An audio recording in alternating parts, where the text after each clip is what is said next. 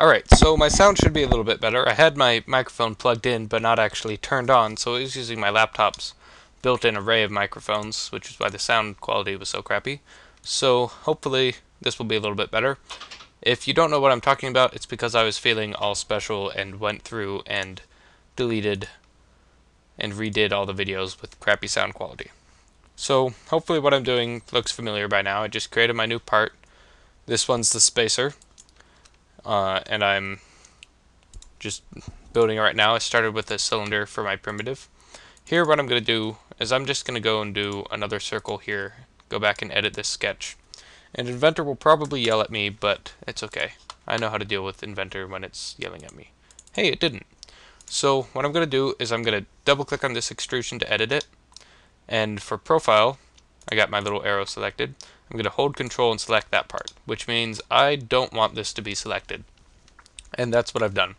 So now I've just got my hollow spacer. It's 1.37 inches long, 1.25 inch outer diameter, 1 inch inner diameter, and that's it. That's perfect, except it's not saved, but now it is saved. Therefore now it is perfect. So here's my spacer.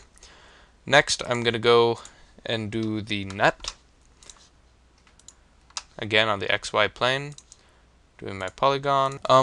So I'm going to go and make this line horizontal just like I did in the other video with a hexagon. So the dimension here is 0.35 inches. I'm going to set that there. So I'm done with this sketch. And here we go. It is 0.2 inches long. I'm actually going to go back and edit this sketch and put in this hole here, which is 0.26 inches. So here we see that it didn't actually change anything, and I hope you remember from the spacer how we fix that. So we double click this extrusion, select profile so it knows we're trying to edit what's actually being extruded. Hold control. You see if I'm not holding control, nothing lights up. But if I hold control, then it's thinking I want to take stuff away, and I'm going to take away that center part. So then the only thing we've got left, if I dimensioned that, yes I did, is we have to do that revolve chamfer again. So I'm looking for the plane that intersects it that goes through 2 points rather than 2 surfaces, because actually I'll just do this for you. I'll show you what happens if you do it through 2 surfaces. This one. If I go through F7 so I get a cross section, I'll project geometry again. You see it looks exactly like what I did last time. I'm going to do my chamfer of 0.03 by 0.03, and now I'll do my revolution about this axis and cut, and look at that. That is not what we want. That is not pretty. That is sharp and painful. Look at that. If you touch that, you would slice your finger off. That's not what we want. Plus, fabrication team will get very mad at you if you do things like that or put square corners. So, that's not what we want. I'm just going to go and delete this whole thing.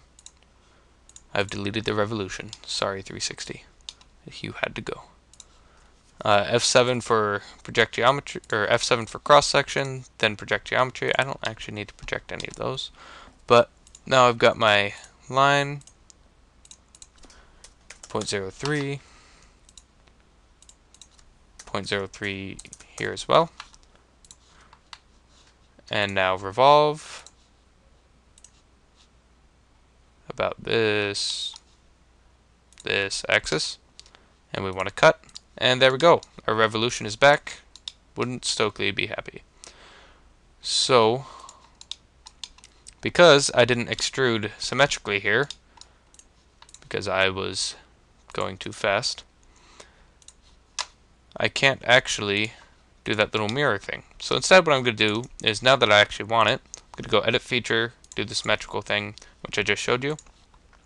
And now I'm going to mirror this about our special little XY plane. And there we go. Now we've got the revolve chamfer on both ends, and the nut is finished. And I forgot to save again. Don't forget to save. You'll be very sad when your computer crashes. So next I'm going to do this next part, which is the center pin. Like a good boy, I'm going to save it first. I'm going to start out with my primitives. Cylinder, 1.5 inches, extruded 0.5 inches. That's the head. And now I'm going to go through to this cylinder. Here, this is 1 inch in diameter, and it is 3 minus a half inch. I'm lazy, so I'm just going to tell Inventor to do it. So now what I can do is I can go through both those sketches and do an inner circle in which to take out, or I can just do another cylinder here, add another feature, won't Collins be happy, cut through all, and there we go. I forgot to dimension this, so I'm going to go back and do that. This is a 0.63, but I know it's rounded. It should really be 0.625, because nothing's 0.63. They're always 0.625. So now it says, nope, not fillet, chamfer. We've got 0.06 chamfer, and that's that.